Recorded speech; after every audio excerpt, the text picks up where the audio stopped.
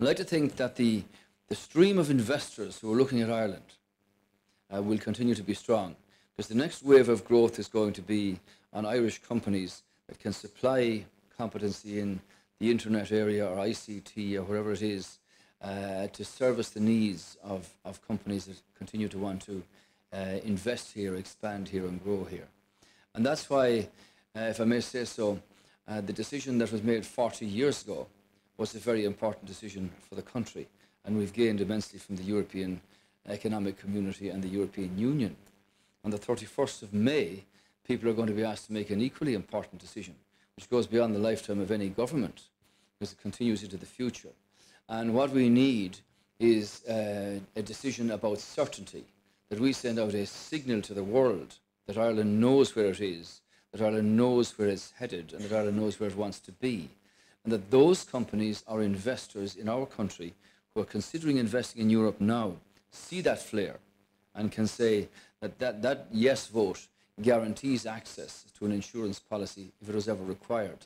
That it also means that there need be no slacking off in the investment line that's coming in here, which is so important for the Mylans of this world, or Apple, or Microsoft, or Eli Lilly, or PayPal, or Hewlett Packard, who've made these decisions in the last number of months. We don't want any break in that. So when people say to me, you should put off this referendum, I say, on the other hand, what we need is we need certainty, and we need it now. The treaty is very clear. You ratify according to your own process under your constitution. You ratify before the end of the year. We choose our time. This is Ireland's decision and not anybody else's. And we want to have people properly and fully informed so that they know that.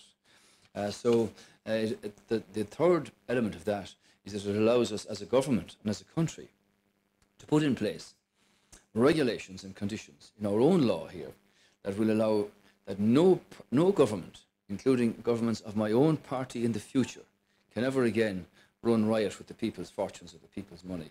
That there's both a preventive and a corrective system put in there. I think that leads to good housekeeping, which is in the interest particularly of the next generation, that we don't crucify them the faults of their fathers or grandfathers, as the case might be.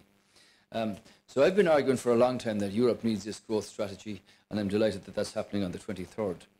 Now, one of the areas for growth for us clearly is the whole digital industry, and the fact that we have in Ireland the presence of the world's leading ICT companies confirms our position as a leading location in Europe for the digital sector. That's obvious to you. You know this stuff intimately. We committed in the Jobs Action Plan 2012 a number of actions to drive growth in the ICT sector, and improving that ICT infrastructure is clearly a priority. Now, look, we've messed around with this for too long. We are not where we should be, but we are going to be where we want to be. And just last week, Minister Rabbitte published the report of the Next Generation Broadband Task Force, which was comprised of the CEOs, as you know, of the leading telecoms providers in Ireland. And that report highlights where the government and industry can work together to make a real impact. And I want this to happen, and we're going to see that it will happen, because the process of consultation is now on. It's only going to last for a few weeks, and I hope that by July we can have a clear, definitive strategy for this industry for the future. We've set aside a 4-week consultation period, and you're all invited to participate in that.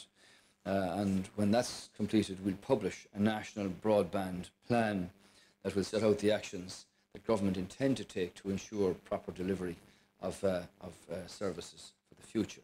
I've been in so many schools, and you go into the room and all the computers are there and no broadband. And I see first years in some schools with the tablets, and they're all set up to go, and it's like a drip from a tap. Can't work. So that's fixed now by government. Contractors have been appointed, tenders are awarded. Get on with that business and sort it out.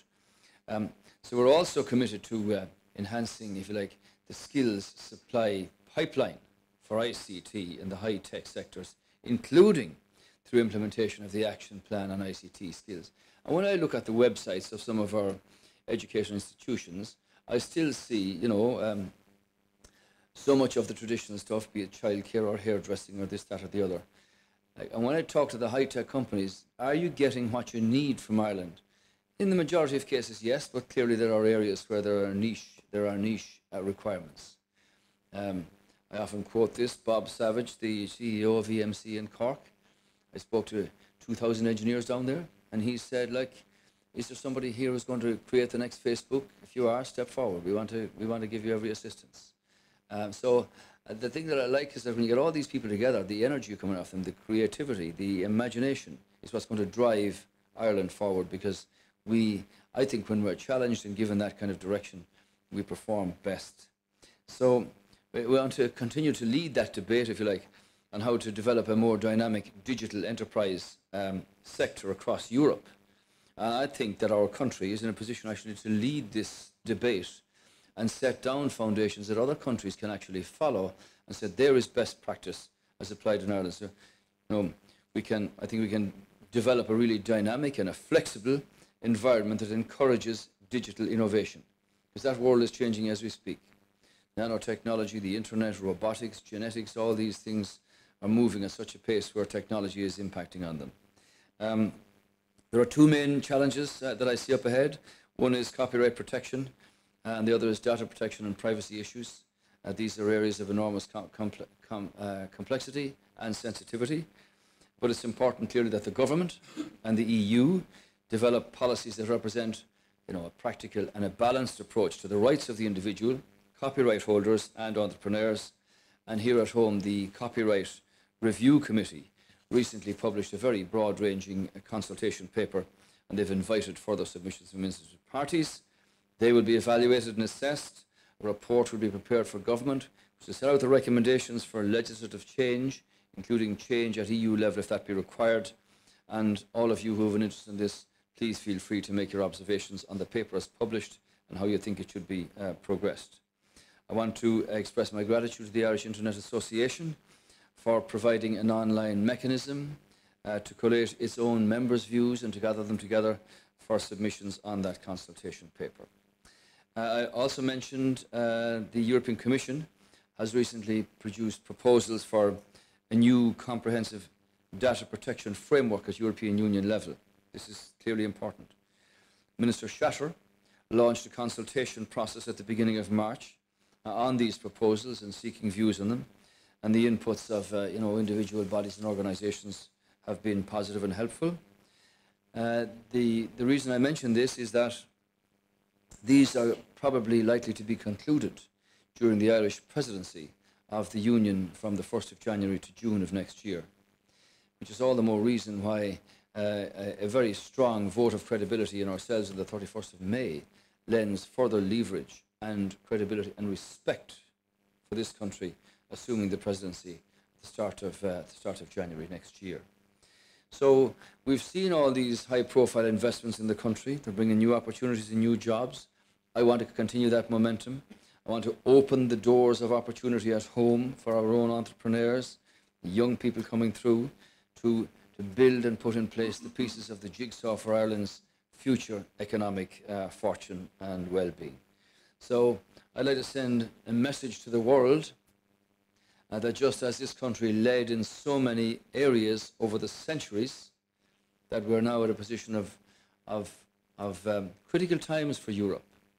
And yet here's a small country that has moved a long way in 12 months from where we were to a point where we've got a clear course ahead of us. I think it was Louis MacNeice who said, by a high star our course is set. So we have our objective in mind and we want everybody to participate in this.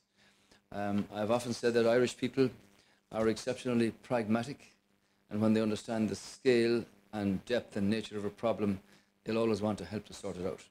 But don't try to pull the wool over their eyes and say that everything is rosy in the garden, because we know the challenges that we face. You are a fundamental part of this country, of this economy.